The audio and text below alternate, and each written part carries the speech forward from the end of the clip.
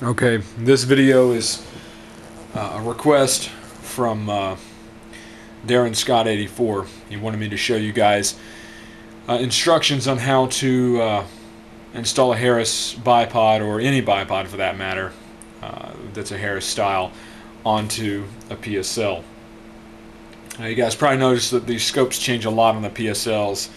It's because I'm constantly testing various scopes to see which one fits my my desires the most, my expectations and whatnot. And this is actually the newest one, made by the Russian manufacturer Barska. And so far I have yet to test it, but the clarity is great, just as good as the PSO Type 1, which is also made in Russia. I have to say that Russian manufacturer scopes are by far the most high in clarity that I've ever had the pleasure of working with. And they also have a very great price in comparison to the normal US made scopes, or even Chinese, of course. So very good scope so far in clarity. I've yet to test it with a rifle. The only bad thing is that it is a longer scope, so it's hard to disassemble the gas assembly without removing the scope. Of course, the good news is because it is a side mount bracket, I can remove the scope and clean the rifle without the scope on it, reattach the scope, and not have to worry about re-zeroing the scope from removal. It's designed to hold at zero many times for taking it on and off. The most I may have to do is just fine-tune adjustments once I stick it back on, maybe the 20th time or so. But I'll show you the breakdown real quick. It's a quick detach, so drop a lever, slides right off. Pop your dust cover, pop your recoil spring out just like an AK. Of course, I'm going to drop the magazine first. Pull the bolt carrier out, flip it up, remove your gas assembly. There's a little lever up front here. I don't know if you can see it, but I'll use a little screwdriver. It's hard to get to for me. Right there. You just flip that little lever up, folds out of the way. You just simply shimmy this little piece off here, slide it up, and the entire foregrip, just by pulling up on it, removes out of the receiver. You just pull it down, comes right off the rifle. And this one has a little flat head adjustment. So unscrew the bipod here. Alright, and now we get to the foregrip. Now all PSLs have a little vent on the bottom, and that's what I found this little adapter for, to fit in that vent. It's a Shooter's Ridge, designed by Shooter's Ridge. You can get it on Midway USA for about $10 to $11. The product ID is 624340. I'll put that in the comments page.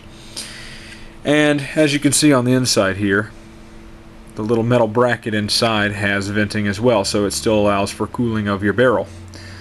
So very nice little bipod attachment.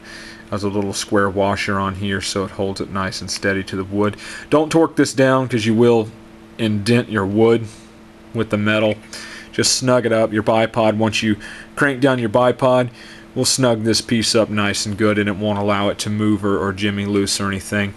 And the reason why I say that is because all bipods, if you buy Harris bipods, this one's actually a Walmart bipod. I don't remember the manufacturer name, like Mountain Rock or Mountain Ridge or something like that. A little $40 bipod. It's got foam padding on the sides here, so when I torque it down, it's going to protect the wood with this foam padding and allow this attachment piece not to slide around. So the only indentation you'll see at that point is on the inside, which won't matter. And so no big deal there. So you just simply attach that, thread that. All this entire attachment comes with the nut, the washer, and the back plate all in one. You know, like I said, $10 or $11. Just thread that nut into place, that little stud into the back bracket here with the washer in place, and that's it. That's all you have to do. Just snug it up, like I said, get it in position for your bipod. You just simply lock your bipod into place, tighten it down. Once you get it snug, get your Allen wrench or flathead screwdriver, whatever you need in order to tighten down the thumb adjustment here to lock it in place on your foregrip. And that's it. That's all you have to do. So it does not damage your foregrip. Cheap little attachment piece, and works out very well. So you don't hurt the resale value of your rifle. No more drilling your foregrip or anything like that. Worrying about stripping your wood out. Nothing like that. Just a metal bracket. It's actually meant for an AR-15. Again, the part number is 624340, and you can purchase it from midwayusa.com. Thanks for watching.